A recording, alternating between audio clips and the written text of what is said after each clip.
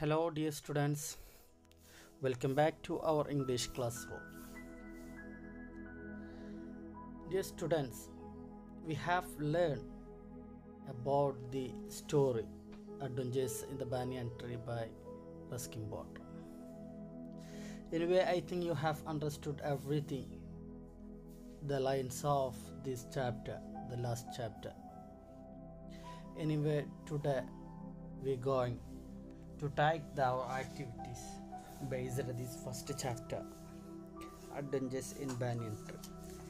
Anyway, now let us turn to the first activity, number 1. Look there on the 15th page. There you can see a tree, a blank tree. There are some features. First one, revisit the story and complete the story tree. Okay. ഈ story ഒന്നുകൂടി ആവർത്തി വായിച്ച് നോക്കിയിട്ട് എന്നിട്ട് ഈ story tree നമുക്ക് complete ആക്കാം.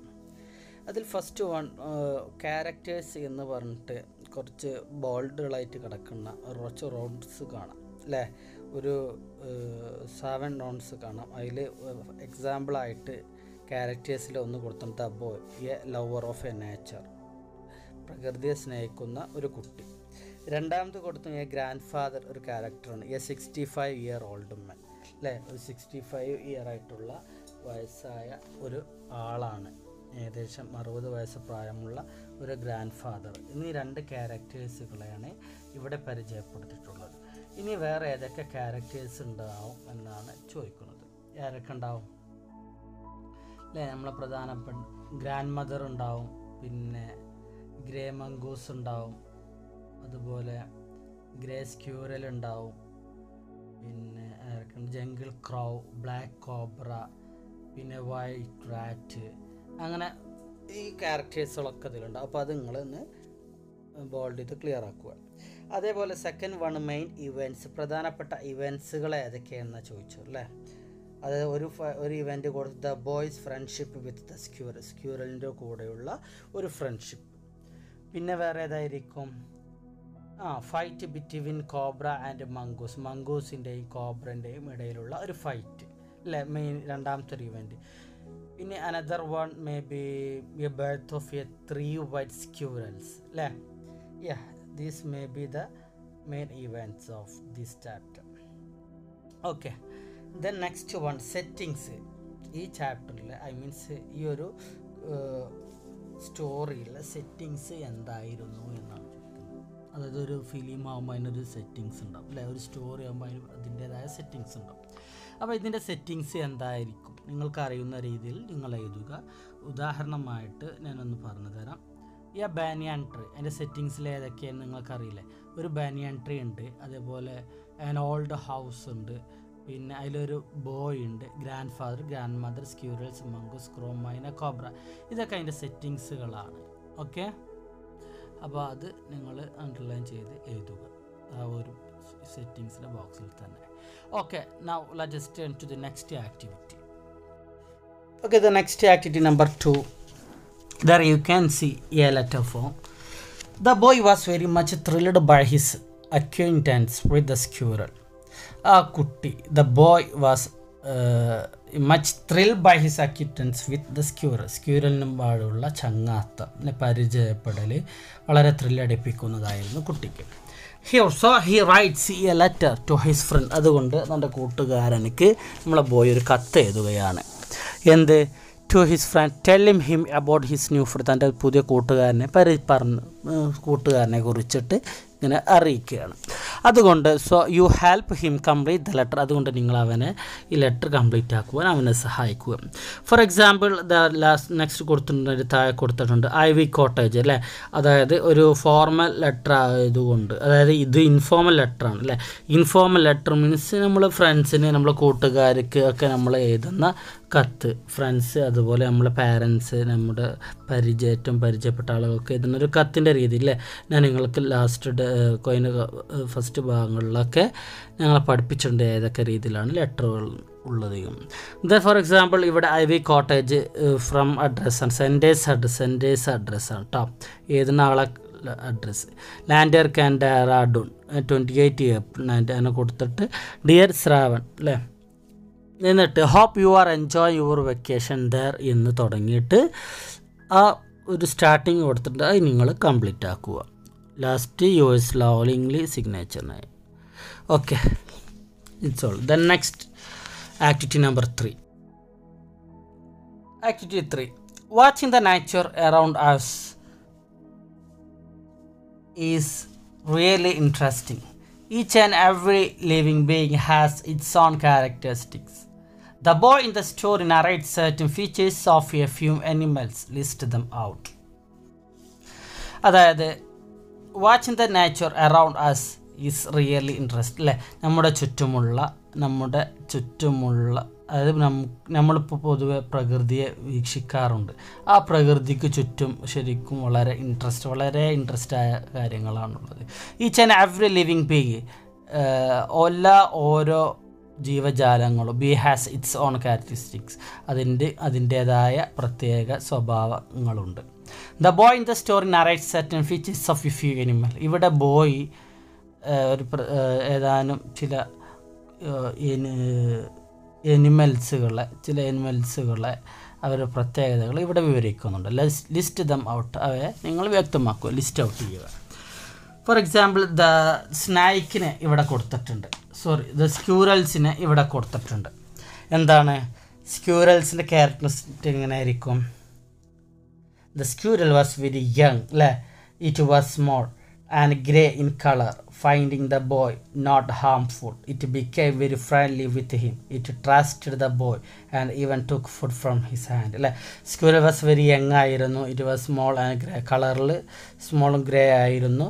Finding the boy not harmful, അതായത് ബോയ് വളരെ വേദനിപ്പിക്കുന്ന ഒരാളൊന്നുമല്ല, ഒരു സോഫ്റ്റ് മൈൻഡുള്ള കുട്ടിയായിരുന്നു.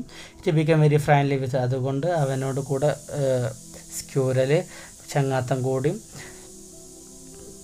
ഇറ്റ് ട്രസ്റ്റ് ദ ബോയ്, അങ്ങനെ സ്ക്യൂറൽ അവനെ വിശ്വസിച്ചു. Even talk food from his hand, അവൻ്റെ കൈകളിൽ നിന്ന് ഭക്ഷണം എടുക്കുവാൻ പോലുള്ള വിശ്വസ്തത അടക്കം അവനക്ക് കിട്ടിയിരുന്നു എന്നാണ് പറഞ്ഞത്. ഓക്കെ, അതുപോലെ ദ സ്നൈക്ക് ആൻഡ് ദ മംഗൂസിൻ്റെ ഈ സ്നൈക്കിൻ്റെ ക്യാരക്ടർ സ്കെച്ച് നിങ്ങളോട് എഴുതാനാണ് പറയുന്നത്. Okay, anyway you can write like this one. Four the snake, the cobra was skillful and an experienced fighter. If you have studied or read the story, then you can write like this one. What? The cobra was skillful and an experienced fighter. He could move swiftly and strike with the speed of light, and the sacs behind his long sharp fangs were full of venom. എന്നൊക്കെ പറഞ്ഞിട്ട് നിങ്ങൾക്കത് complete ആക്കാം. അതുപോലെ next കൊടുത്തിട്ടുള്ളത് the mongoose അല്ലേ, the mongoose how it will be his characters. The grey mongoose was 3 feet long. He was a super fighter, clever and aggressive എന്നൊക്കെ പറഞ്ഞിട്ട് ഇനി വാക്യങ്ങൾക്ക് കംപ്ലീറ്റ് ആക്കാം. Okay, then let us turn to the next activity 4. The boy was thrilled at seeing the fight between the cobra and the mongoose. You may also have the same feeling. Narrate the fight scene in your own words.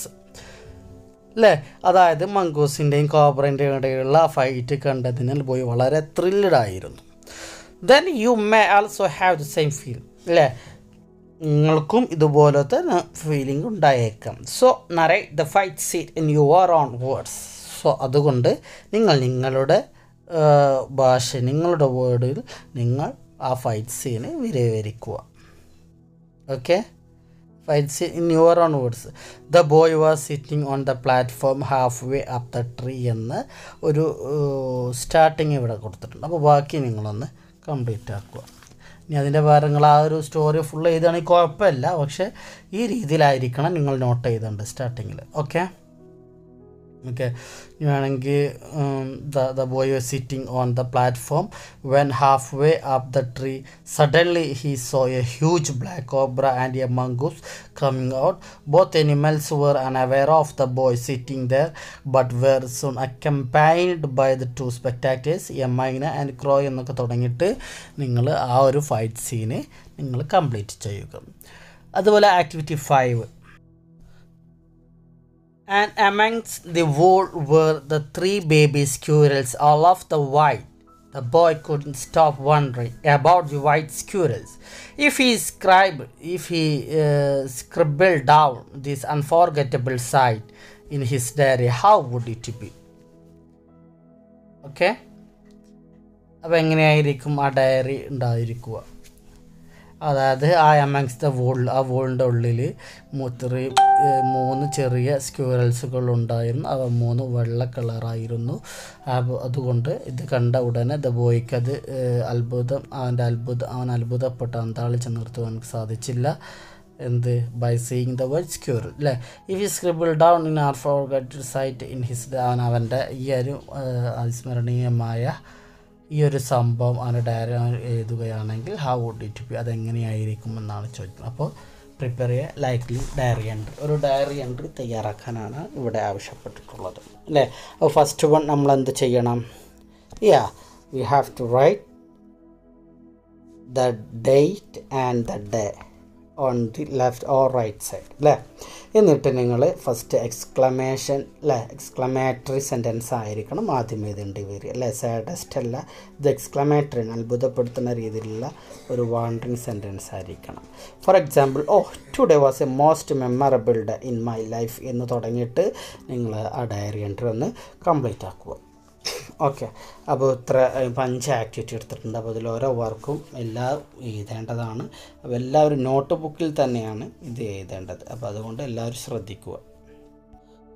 Okay, the next one activity 6ൽ the just look there. The silhouettes of some scenes from the story are given here. Identify the scene and give cut lines. അപ്പോൾ ഇവിടെ നമ്മുടെ സ്റ്റോറിയിൽ ഇവിടെ വീണ്ടും സ്റ്റോറിയിൽ നിന്ന് ഏതാനും ചില സീനുകൾ, സിൽഹൗട്ടേഴ്സ് പറഞ്ഞാൽ ഛായാചിത്രങ്ങൾ അല്ലേ, നിഴൽരൂപങ്ങളായിട്ടുള്ള ചിത്രങ്ങൾ ഇവിടെ കൊടുത്തിട്ടുണ്ട്. Identify the scene and give cut lines. അതിൻ്റെ സീനുകൾ മനസ്സിലാക്കി അതിൻ്റെ കട്ട് ലൈൻസ് നിങ്ങൾ എഴുതുക എന്നാണ് പറഞ്ഞിട്ടുള്ളത്. ഫോർ എക്സാമ്പിൾ ദ ഫസ്റ്റ് സിൽഹൗട്ടിൽ നമുക്ക് കാണാം, the small squirrel become friendly and familiar enough to take food from his hands അല്ലേ. ആ ഒരു സീനിലെ നമ്മളെ ബോയുടെ കൈ നീട്ടിയിട്ട് ആ ഒരു squirrel in front of him അല്ലേ അവിടെ നിൽക്കുന്നതായി കാണാം. അപ്പോൾ സ്ക്യൂറൽ ബിക്കം ഫ്രണ്ട്ലി ആയിട്ടുണ്ട് എന്നതുകൊണ്ട് അവൻ്റെ കയ്യിൽ നിന്ന് ഇതെടുക്കാൻ സാധിക്കും. അതുപോലെ ഒരു 5 silhouettes you can see there. And the ആക്ടിവിറ്റിയിലെ second one last കാണാം. Based on this cut line prepare A narrative. ഈ ഒരു കട്ട് ലൈൻ പരിഗണിച്ചുകൊണ്ട് ഒരു നറേഷൻ നിങ്ങൾ തയ്യാറാക്കുക എന്നാണ് പറഞ്ഞിട്ടുള്ളത്. ഓക്കെ, അതിൽ ഫസ്റ്റത്തത് നമ്മൾ പറഞ്ഞു അല്ലേ. ആ ഒരു ഇനി രണ്ടാമത്തെ എന്തായിരിക്കും അല്ലേ, ബോയ്സ് ഒരു ബനിയാൻ ട്രേയിൽ ബുക്ക് വായിക്കുകയാണല്ലേ. അപ്പോൾ എങ്ങനെയായിരിക്കും? The boy spend his afternoons on the banian tree reading A book എന്ന് കൊടുത്തിട്ടുണ്ട്. അതുപോലെ നെക്സ്റ്റ് രണ്ടാമത്തെ എന്തായാലും എ കോബ്ര ആൻഡ് എ മംഗൂസിനോ അല്ലേ, എ മൈന അതേ ക്രോ അല്ലേ, ഈ 2 തന്നെ കാണാൻ സാധിക്കും. അപ്പോൾ ഇവിടെ എന്താ, the cobra whipped his head back and struck with great force, his snout thudding against the cross body എന്നുള്ള രീതിയിലായിരിക്കും അതുണ്ടാകുക. അതുപോലെ third one A mongoose with സ്നൈക്ക് cobra അല്ലേ. A mongoose grimly held on to the snake until it had ceased to struggle and dragged the snake into the bushes. അതുപോലെ ബാക്കിയുള്ളതൊക്കെ നിങ്ങൾ complete ആക്കുക 2 കേട്ടോ. അപ്പോൾ ലാസ്റ്റ് വൺ ഇപ്പോൾ എന്താണ്? സ്ക്യൂറൽസ് അല്ല, എന്താ സെക്കൻഡ് ലാസ്റ്റ് വൺ എന്താണ്? ഒരു വൈറ്റ് റാറ്റും സ്ക്യൂറലും ആണ്. അതുപോലെ തേർഡ് ലാസ്റ്റ് വണ്ണ് ബോയ് വിത്ത് വൈറ്റ് സ്ക്യൂറൽസ്. ഓക്കെ, അപ്പോൾ എത്ര മാത്രമേ ഉള്ളൂ ഈ ആക്ടിവിറ്റിയിലുള്ളത്.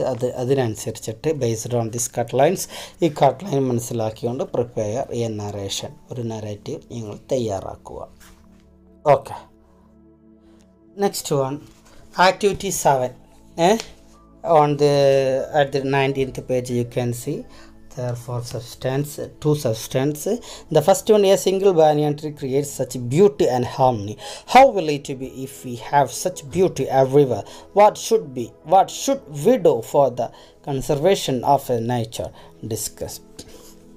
Okay, a single banyan tree creates such beauty. ആ ഒരു banyan tree താക്ക് നല്ല ഒരു ഭംഗിയും സമാധാനമൊക്കെ ക്രിയേറ്റ് ചെയ്തതായിട്ട് നമുക്ക് മനസ്സിലാക്കി അല്ലേ. How will it be if we have such beauty everywhere? ഇതുപോലെ നമുക്ക് എല്ലായിടത്തും ഇതുപോലത്തെ ബ്യൂട്ടി ഉണ്ടെങ്കിൽ എന്ന് അല്ലേ, നമുക്കുണ്ടായിരുന്നുവെങ്കിൽ എങ്ങനെയായിരിക്കും? What should we do for the conservation of nature? സംരക്ഷണത്തിന് വേണ്ടി നമ്മൾ എന്ത് ചെയ്യും? ഡിസ്കസ്, ചർച്ച ചെയ്യുക. Second one, prepare A digital poster on the theme conservation of nature. Conservation of nature എന്ന തീം ബേസ്ഡ് ആയിട്ട് ഒരു ഡിജിറ്റൽ പോസ്റ്റർ തയ്യാറാക്കുവാനാണ് പറഞ്ഞിട്ടുള്ളത്. ഓക്കെ, അപ്പോൾ അതിനനുസരിച്ച് നിങ്ങൾ ആ ക്വസ്റ്റ്യനനുസരിച്ച് നിങ്ങൾ തയ്യാറാക്കുക. For example, we have A various ways in which we can protect our environment and conserve the nature അല്ലേ എന്ന് ഏതൊക്കെ ആയിരിക്കും? ഫോർ എക്സാമ്പിൾ നമുക്ക് പറയാം, ഒന്ന് റീസൈക്ലിംഗ് അല്ലേ. റീസൈക്ലിംഗ് അത് നിങ്ങൾ വൈഡാക്കി എഴുതുക. അതേപോലെ reduce water കൺസ്യൂംഷൻസ്, composting, grow vegetables such like you can create it, protect the environment. And second one, ഒരു പോസ്റ്റർ തയ്യാറാക്കാൻ. അപ്പോൾ അതിന് നിങ്ങൾ തന്നെ ഒരു പോസ്റ്റർ തയ്യാറാക്കുക. അതായത് 7th ക്ലാസ്സിലൊക്കെ നിങ്ങൾ പഠിച്ചിട്ടുണ്ടാവും ഒരു പോസ്റ്റർ തയ്യാറാക്കേണ്ട രീതി അല്ലേ. പോസ്റ്റർ തയ്യാറാക്കുമ്പോൾ അതായത് ആ പ്രൊട്ടക്ഷൻ ഇതിനെ പറ്റിയിട്ടാണ്. അപ്പോൾ ഒരു ജസ്റ്റ് നല്ലൊരു കോട്ട് കൊടുത്തിട്ട് ഒരു അട്രാക്റ്റീവ് കോട്ട് കൊടുക്കുക. അത് മാത്രമാണ് ഒരു പോസ്റ്റർ തയ്യാറാക്കേണ്ട പ്രധാനപ്പെട്ട ഘടകം. Okay, the next let us turn to the activity 8. You can see 8.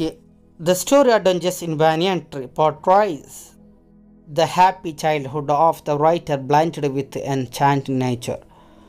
Can the future generation enjoy such a beautiful life? Analyze the following pictures and identify the environmental issue portrayed in them.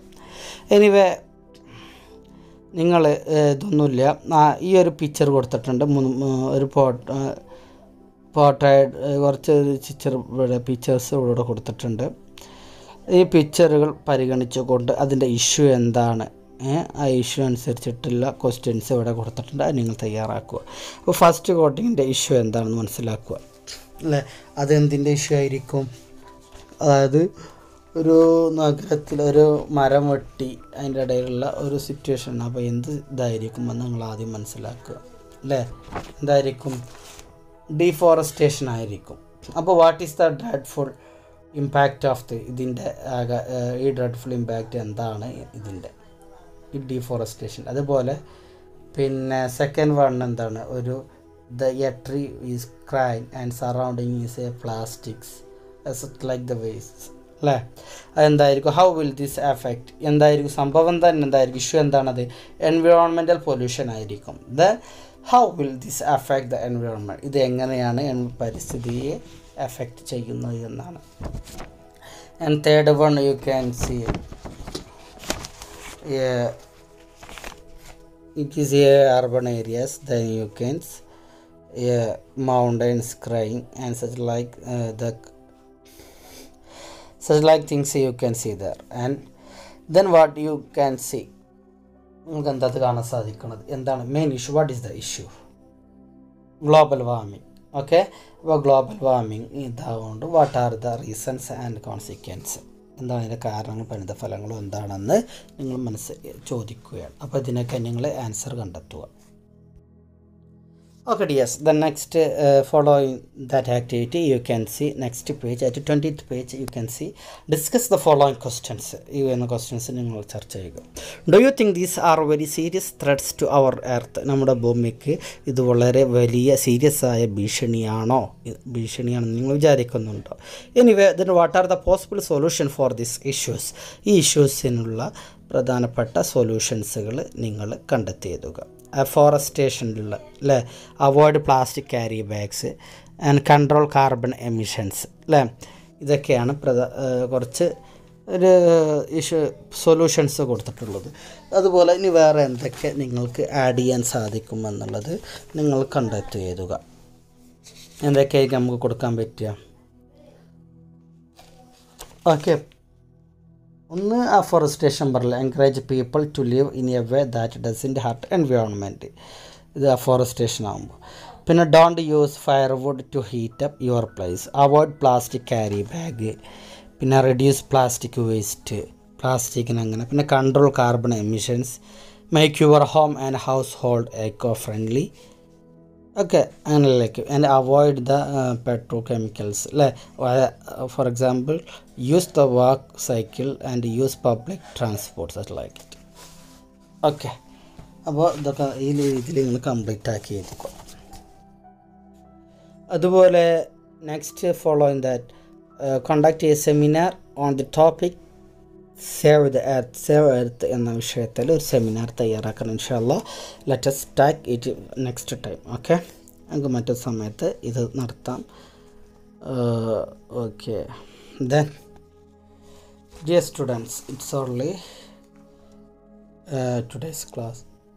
Anyway, I think you have studied the chapter and you understood the today's activities. Anyway, I think you will write it as a perfect for coming days. Anyway, let us wind up here. Okay, then everybody, you all should be write its answer, all activities on your notebook, and after writing this, then you can show me. Okay, sorry, thank you.